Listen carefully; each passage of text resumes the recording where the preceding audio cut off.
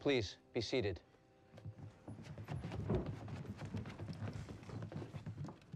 Dearly beloved, we are gathered here today to see whether a marriage can endure the slings and arrows of outrageous fortune. So, if anyone has objections to this State of the Union, you may speak now or forever hold... I have an objection. And who are you? I think the real question here is, who are you? Oh, I'm the Pastor Frank Hogan.